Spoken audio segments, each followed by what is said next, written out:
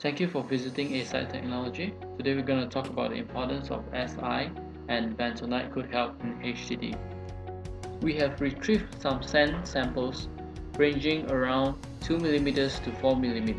It is identified as a coarse sand. As you can see, when you add water, it will cause disturbance to the sand and reach the bottom rapidly, causing the collapse of your borehole. After understanding the soil condition, we premix our water, soda ash, bentonite and some polymer.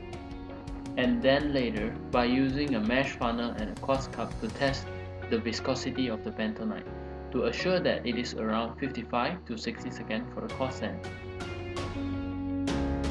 We have poured the 55-second viscosity bentonite mix into our cup filled with coarse sand, and you can see the bentonite is unable to penetrate to the bottom of the sand.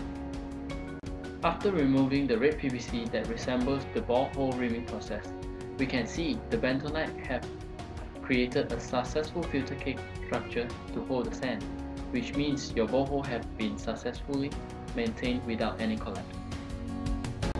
Thank you for watching our video today. Please feel free to visit our website.